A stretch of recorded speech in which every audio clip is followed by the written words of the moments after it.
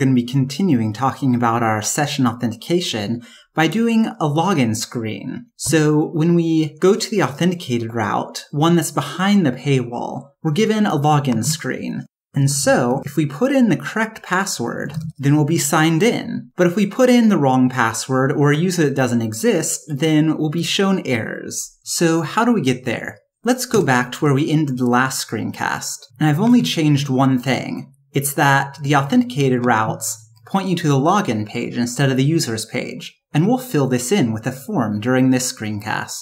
The form will actually be the easiest part of this. So first we'll paste in some minimal CSS so it looks okay, and then we'll get working on the HTML. So we'll put in fields and labels for our username and password. This is basic HTML. I'm just going to type really fast here, and then we'll have the action of login. This is our form.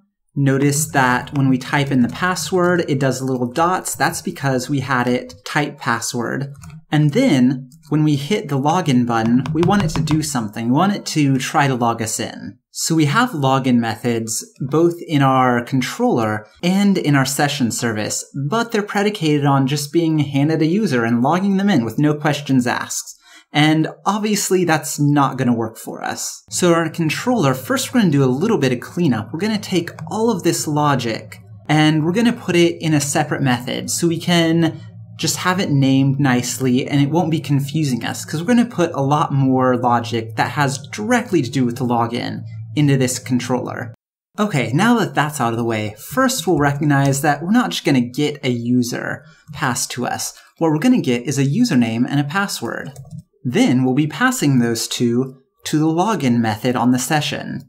Then we'll be wanting to do something different based on how that returns, so we'll go ahead and assume it's a promise and act accordingly. Here you can see that if it goes correctly, then we're transitioning to the previous route like we were before. But if something goes wrong, then we're logging an error into the console. Now we need to change the session service, the login method, so that it takes the correct parameters and it returns a promise.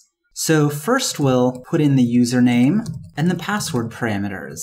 Then we'll set it to return a promise. So most of what we're about to do here is horrible and will be fixed in the next episode, so I'm just going to speed through it and go through the important things. So we have the if statement, and it's going to check if the username and password match.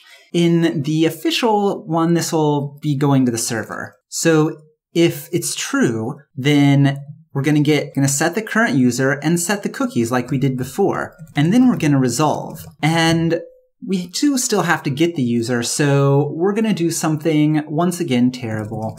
And I repeat, we're going to be doing better next week. The important thing is that it's a promise, and if the things match, then it gets resolved. Then, if the things don't match, then we're going to reject, and we'll send an error. We'll see this in action. We can just type random stuff, and when we hit login, it'll log out the error, username and password did not match. But if we put in our username of EmberScreencasts, and then our password of awesome, and we log in, it logs us in. So tracing our route through the code again, we're grabbing the username and password, and then we're calling the login method on session.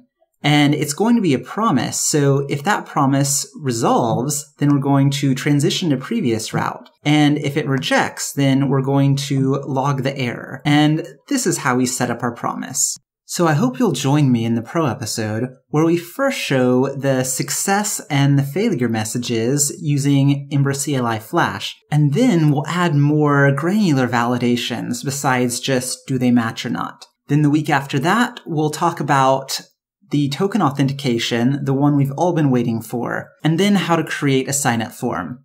I hope to see you then.